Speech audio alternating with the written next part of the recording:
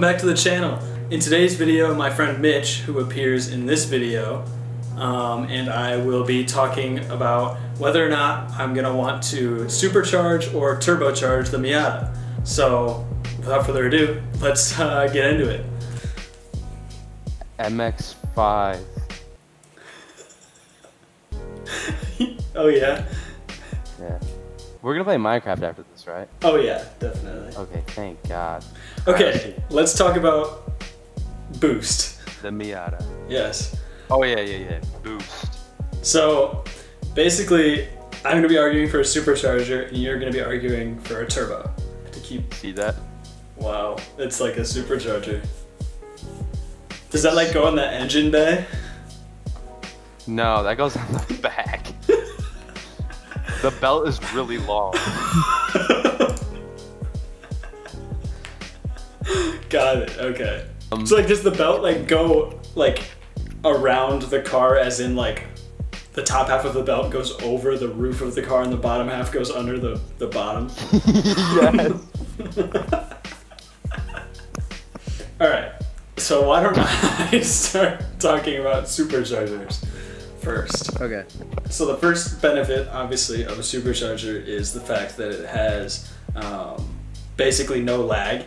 So you put your foot down and the car goes, rather than you sitting there and then it finally starts creating boost. That's pretty much the main benefit of a supercharger. And you don't have to do any like crazy ECU tuning for that to be the case. Like with a turbocharger, like you can make the argument like, oh, if you tune it right, like the turbo won't have very much lag. But it's like, okay, with a supercharger, that's just how it is. Like you don't have to go through all the extra steps. There is a common argument now that like turbochargers have essentially like rendered superchargers useless because all the turbo lag has been like battled. Right. But that tends to only be the case. Well, it's really never the case, but it tends to be close to the case with very expensive turbo kits, and I want to say that's typically on newer cars that are, you know, factory built with like a turbo. And right. Installing a turbo onto a Miata, like how we would do it, yeah, would not render like results like instant torque of right, supercharger. right. That would be insanely difficult. So what you're saying is that like nowadays, in some cases, there are actually, in many cases, there are turbos that don't have the crazy, you know, turbo lag. But if we were to boost my car, there's gonna be turbo lag. Like that's just sort of how it's gonna be. That would be my guess. I mean, I want to say you could maybe battle lag with like a smaller turbo. Right. Right. Which is something I would probably do. Regardless of how fast the turbo can, you know, make power, you know, exhaust gases still have to travel through to the turbo regardless. Right. You know? Right. Which can be greatly reduced to a point where, like, I'm sure you wouldn't even notice or care. Right. But it's still a thing. Yeah, for sure. And it's crazy because, like, my dad, you know how he got the BMW X5? It's like a 2015 or something. It has a turbo from the factory. And it is so crazy noticeable. Like if you're pulling out into traffic, there's like no torque, and then all of a sudden, like you don't have to move your foot on the pedal at all. All of a sudden, it's just an insane amount of power that you can't get used to. Yeah. Like you don't expect it if it's the first time you're driving the car, and it's insane at first. I would argue that is not ideal. Yeah. I agree. Like, I definitely would say that it's like if I were to turbocharge my car, I would get used to it for sure. But that doesn't mean it's ideal. So, I know with the WRX, there's been a lot of tuning done to it, but you know, it's a factory turbo, and I mean, the turbo will help you in that car in like the 0 to 60. It's really quick. Like I mean, you give it just a little bit of gas and you let off, and you can hear the blow-off valve and everything, because it does, like, you know, fully spool up and actually like begin to create boost quickly. And that's where I'd say like that's where we want to be at, because technically, no, it's not instant, but like we're not gonna care. Like right, yeah. That's adding boost. way quicker than we would care, you know. Yeah. That's gonna help with the acceleration. Like, I feel like with the Miata, or for any car that like we would drive, like the top speed is not a big concern. Yeah, if we were turboing my car, we would not be focusing on high-end speed. We'd be focusing on low-end torque. Exactly. So, yeah, exactly. Which plays into the benefit of a supercharger. Because that is just sort of a given with a supercharger, is you're gonna have the low-end torque, but you're also gonna have the high-end speed. So you kind of get both. Whereas with a turbo, with the way that we would do it, we would have to focus on one or the other. And I would just guess that like most Miata turbo kits would be geared towards low end anyways. Yeah, probably. But yeah, and then everybody knows that superchargers have, you know, the technically on paper they make less power, less boost. Right. Whereas, you know, it essentially, like you said, just moves the power band up.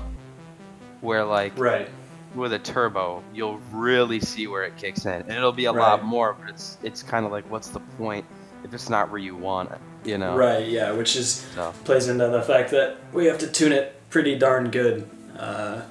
Which I'm not saying that we're not going to do that, but it's just something we have to do. It's expensive too. It's really expensive. Unless I do it myself, which I don't want to blow up my car. Dyno? But no, we would have me in the passenger seat with the laptop. Oh, actually, like you'd be driving it to tune it? Yeah, yeah. Oh damn, that'd be crazy, dude. Yeah, well, I've seen videos of people doing that. I mean, I would have to do a ton of research first, and then I would get a specific kit, and then from that kit I would tune it to like a baseline that like the manufacturer recommends, and then from that baseline we would be able to drive it and then tune it further. You know what I mean? Another thing that I found out in regards to supercharging over turbocharging is with a supercharger you don't need oil. You don't need engine oil at all for it. So that's another big step that you don't have to worry about with a supercharger. You don't have to create new lines of oil into the supercharger, whereas with the turbo you do. And that's something else that could go wrong with the turbo. Yeah, do you have to drill into the oil pan? Or how does that? And that's terrifying. And you have to install a catch can. I mean, that's not difficult, it's just an extra thing to install. Exactly, just an extra step. But then we get to now the largest benefit of the turbocharger, and that is price. So I'm looking at complete kits that are new. So this is the CX Racing kit. Basically, with that turbo kit, you get everything you need for just over $2,000, which is very reasonable, and for getting everything, that's pretty good. I'll take it. But then when you go over to the supercharger side of things, you get up to the point where these kits are like $4,000, $5,000, $6,000. Look at this link that I'm about to send. Yeah. Look at all four of those options.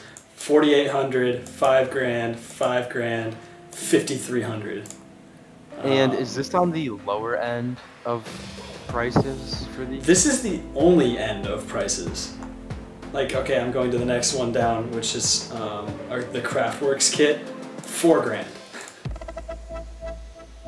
Yeah, that's pretty. So we go from $2,000 to $4,000 being the lowest for superchargers. So that is a huge benefit of turbos, is the fact that they are much more cost efficient for getting boost.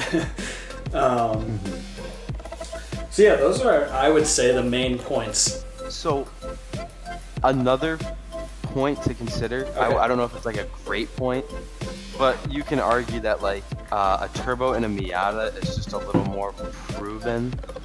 Yeah. As in, it's been done a lot more. It might be a little less sketchy to do so, you know? Yeah. Not saying it's not like unique to do it, but it's just like you just don't see a lot of superchargers in Miatas. Yeah, yeah, that's a fair point. It is arguably more proven than a supercharger. You could maybe find like more support. Right. Cheaper kits could be better than cheaper supercharger kits. Right. Oh, another point, which isn't super important, but that is sound. Turbos have the win for sound. I've seen plenty of videos of supercharged Miatas, and the whine is like insane. Like it's super high pitched. So yeah, I've made a decision. I want to hear what you think decision-wise before I say anything. So if this was my project, I think I would definitely go with a turbo kit. Mm-hmm. Like I said, I just feel like it's a little more proven. You know, they are arguably not quite as hard on the engine. They're still both hard on the engine, but I think it would maybe be a little easier to install because, like I said, it's been done.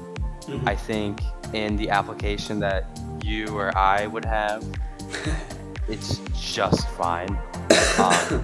This would add power, and I think it would add power where we would want to see it, and it would just be a ton of fun. Right. In that regard, I think a supercharger would be fantastic, though. That's not a bad option. It's just not right for us. Yeah, and despite the fact that I've been talking up superchargers, I'm going to agree with you. And I'll also add in another reason that you didn't mention, which is the price.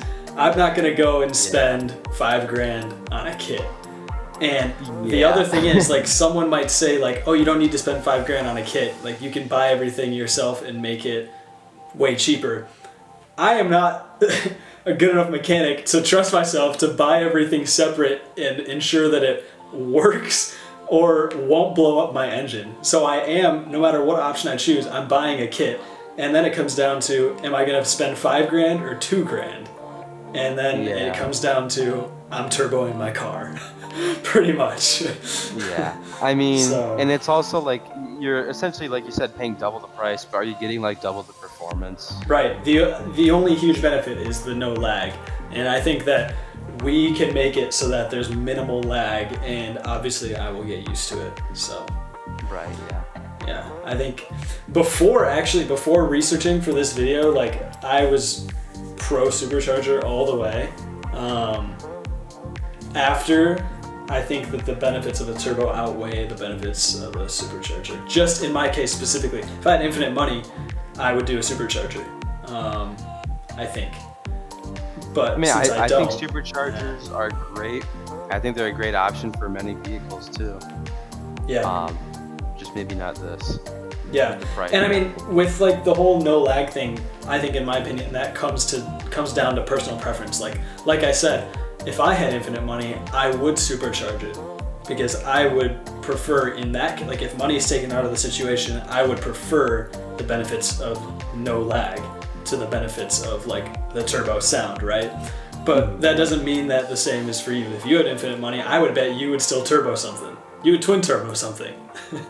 Probably. Whereas in my case, I would maybe go with the supercharger if money wasn't in the equation. But with everything considered, I think that turboing definitely has the clear victory as of right now. Mm-hmm. So yeah, I think, to me, I think that's a good choice. Yeah. So yeah, I hope you guys enjoyed that video. And based on how it went, I think we're going to be turboing the Miata at some point. Yeah, we'll see when that is. I'm not totally sure, obviously. It's all just talk, but yeah, I hope you enjoyed, and I will see you in the next one.